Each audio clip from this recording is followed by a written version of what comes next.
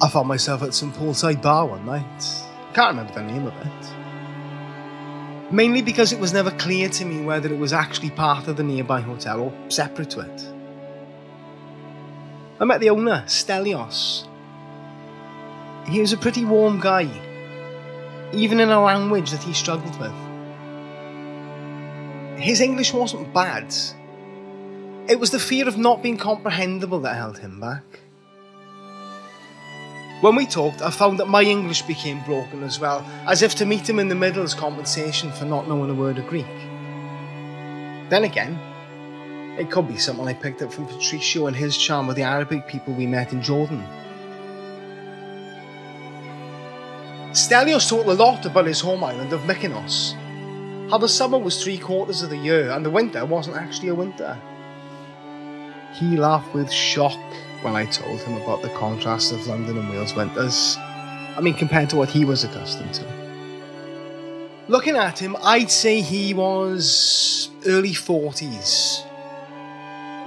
He had the look of a boy that never let go of his youth and simply chose not to acknowledge the man that looked back in the mirror. But he spoke with the sobering sadness of an elder, warning the young that youth is wasted on the young.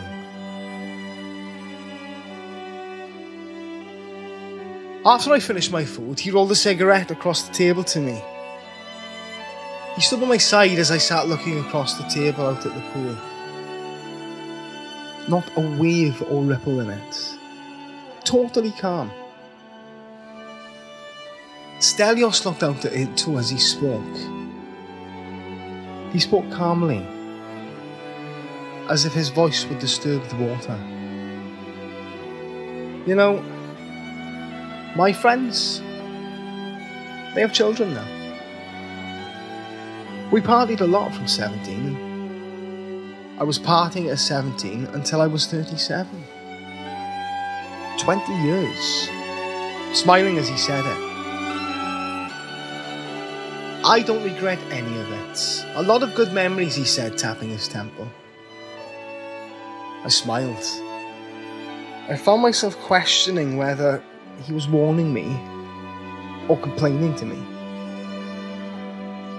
When we get together, we spend the evenings enjoying each other's company and asking each other, do you remember this? But they have kids now. And I've got this place.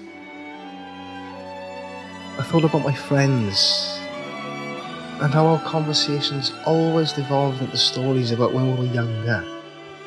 Half the length of time the Stelios reminisced about.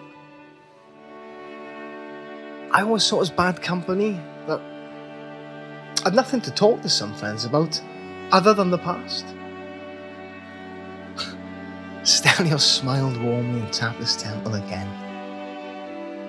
Memories. If you don't do it now, you'll regret it when you're older, my friend.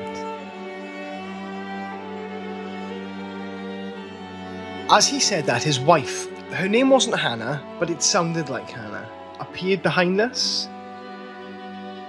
She ran her arms around Stelios' waist. Like the water of the pool, Stelios smoothly spun her around him and firmly held the arch of her back as he bent them over at the waist and then braced for a kiss. I clapped playfully for them. She smiled and walked back to the bar. Stelios smiled once more and tapped his temple whilst looking at me knowingly.